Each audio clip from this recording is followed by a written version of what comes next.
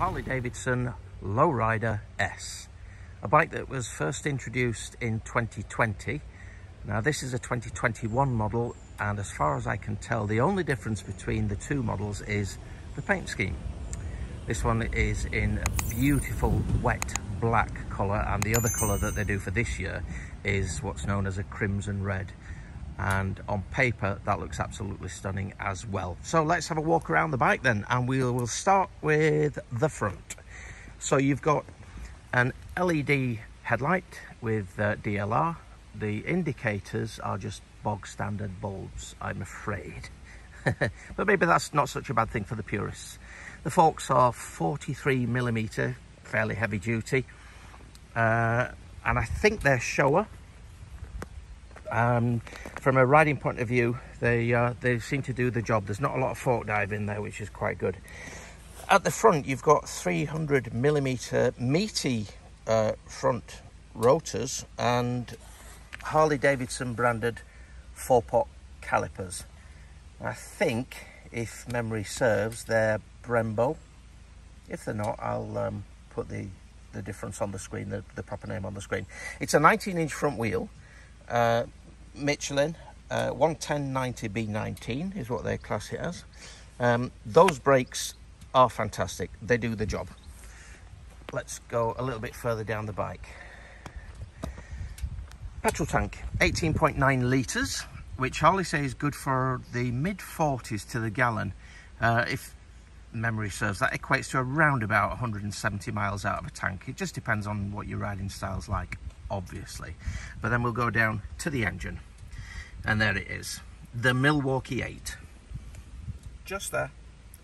114 cubic inches in American money, and if you want to translate that into the UK, the pounds sterling, that's 1868 cc 8-valve V-twin, putting out 114 newton meters of torque and 94 brake horsepower, which is healthy by anybody's standards, but it's not unusable torque. It doesn't try and throw you off the back of the bike. It just creates this sort of nice wave of power as and when's needed. Just down at the bottom, we've got a sight glass for your oil level, which is always a nice thing. Mid-mounted controls, which are an acquired taste, shall we say, but you kind of get used to it. The exhausts, as far as I know, they're called the shotgun style exhaust. I think they look absolutely stunning. You can just see underneath where the exhaust is. I don't know whether that's colouring from heat or whether that is the actual colour of the exhaust, but nevertheless it marries nicely with the colour of the wheels. Quite like that. When I first got on the bike, I thought I was going to have a bit of a problem with heat on my leg, but I have to say this protective covering does quite a good job of shielding the heat from your legs. Seat height is very, very low, as you'd expect. It's in the name, isn't it? 690mm seat. Now I'm 5'8", 32-inch inside leg, can easily flat foot, and it's a heavy bike. It's 305 kilos, I think, or it might even be 308 kilos. But because you can get your feet flat on the floor, it doesn't offer any problems there. We go to the back brake. You've got a 292 or 296mm single disc, as opposed to twin discs at the front, and you've got 2-pot calipers there.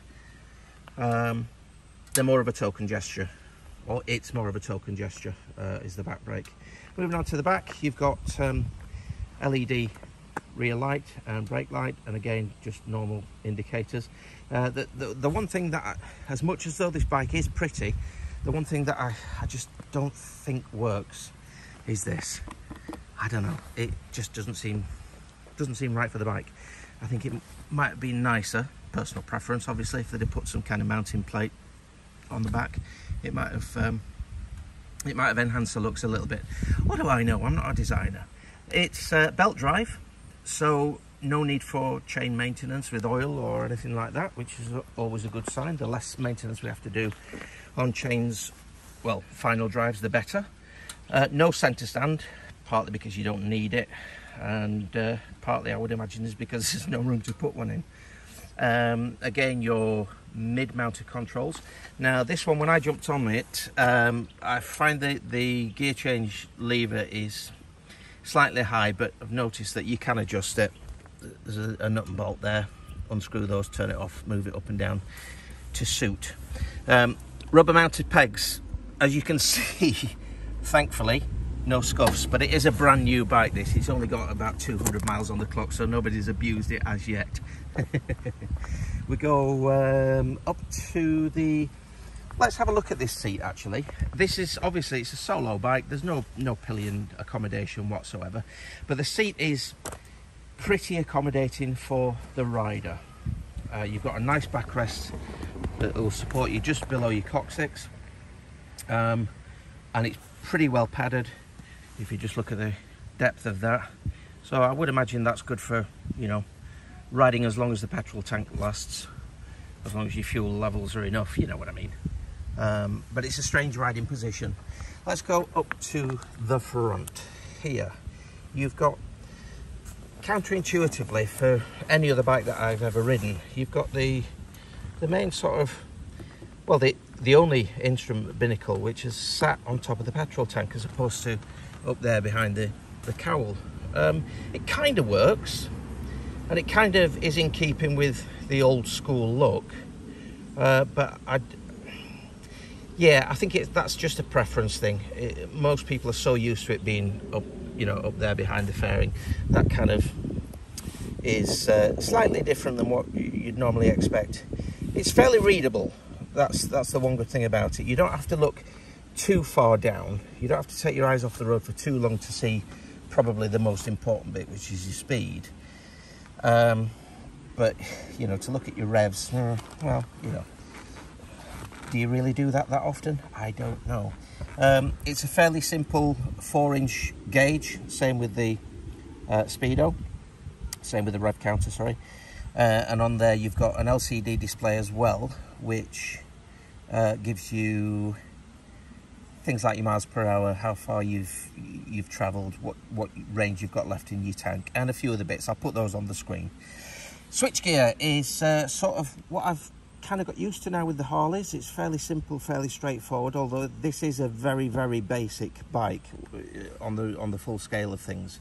You've got a button there which gives you the access to your LCD display information, horn, daylight running lights, main beam, left indicator, as opposed to on the right handlebar, which is the right indicator, self-cancelling, which is good, kill switch, starter, and hazard warning lights.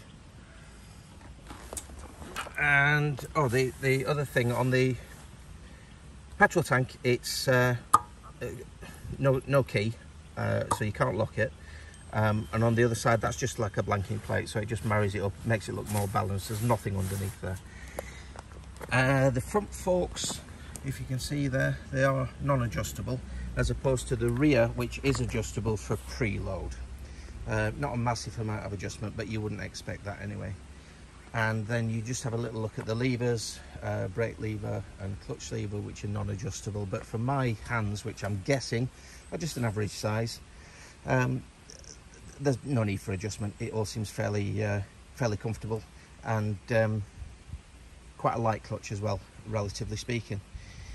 And the rest is kind of, you take it in and see what you think. It's, personally, I think it's quite a pretty bike, but then beauty is in the eye of the beholder, and it's always subjective, isn't it?